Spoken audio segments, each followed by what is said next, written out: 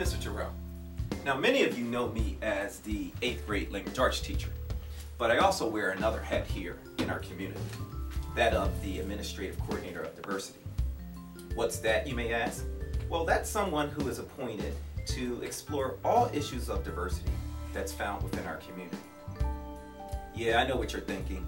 That's far too big of a job for one person to handle. And you're right. In fact, promoting, honoring, celebrating, and most importantly, understanding diversity is the responsibility of every individual within a community.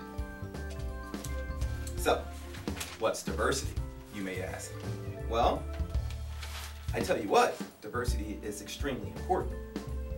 It speaks to the essence of who we are, and in the process, what makes us a thriving environment. Diversity is found in where we live, how we choose to worship, in the color of our skin, even in the ways that we speak. Diversity is found in how we are shaped, the color of our eyes, and even the length of our hair, even when you don't have any. The foods we eat, the music we listen to, and even how we think in class, all are represented through the concept of diversity. And that diversity is all around us. Today, with the help of my service group, the teachers, and even some of your very own parents, we have put together a day that will hopefully challenge you intellectually, morally, and in some ways spiritually.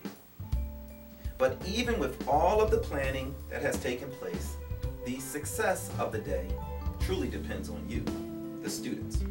We encourage you to share your opinions in the discussion groups, to help, to support each other during the awareness activities, to sample new foods during our multicultural lunch, and to enter each activity with an open mind and with the enthusiasm that has become the norm of a Friends Central student.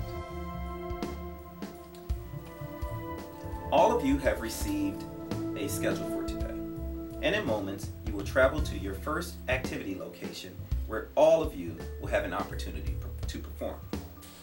When you arrive, there will be some special guests awaiting you. We really want you to have fun with this activity. Certainly we want you to be creative. But most importantly, really think about what we are asking you to do. Remember that there will be plenty of teachers on hand to assist you. Oh, finally, I almost forgot. In homeroom, each of you randomly selected a rubber band to wear for today. Please do not remove, trade, or replace it.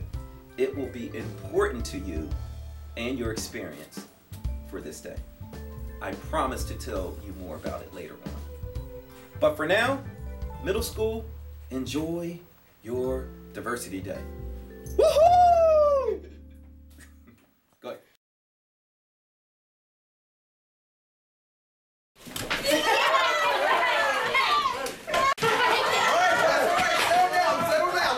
Settle down.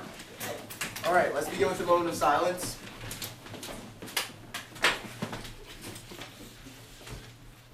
All right, today in class I want you to write a poem about how you feel, about how you've been stereotyped at some time. Ready? Well, what's a stereotype? A stereotype is something that someone assumes about you. They believe this based on assumption and not facts. Yes, Harper? Well, why do people do that? Because sometimes you find it easier to group you all together than to know them as individuals. That stinks. Me and all my friends are individuals. I would like you to write these poems quickly as we will be sharing them today in class. How can we do that? Yeah, I don't think I'm that ethnic. Just think of a trait that makes you you and what people might think about them. This will be fantastical.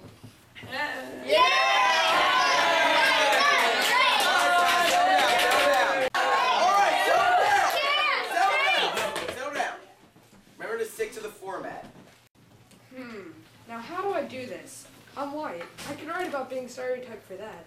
But personally, I don't run into that. I'll leave that for something else. I sing. I guess I could write about that. No, that's not really a stereotype.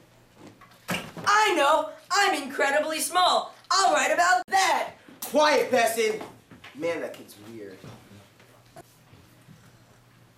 Mr. Terrell, I'm finished. Okay, Besson, would you like to share it with the class? Okay. I'm cool like that, I'm proud like that, I'm short like that. You're gonna send me back to Oz, or Willy Wonka's chocolate factory. You're gonna roll me down a hill, or step on me. But don't think I'm not big enough to recognize your bigotry. And don't be surprised when this little man disagrees. For even though you might not be my biggest fan, if you mock me, I'll turn out to be the bigger man. For spring will come and I shall sprout. And then like Gary Coleman says, I'll ask you what you were talking about. Cause I'm cool like that, I'm proud like that, and I'm short like that. Wow, Jake Besson, good job. And that's how you write this kind of poem. Just think about what makes you, you, and follow my outstanding guideline, and you'll be fine. Yeah, the outstanding guidelines that get everybody seized. Oh, snap!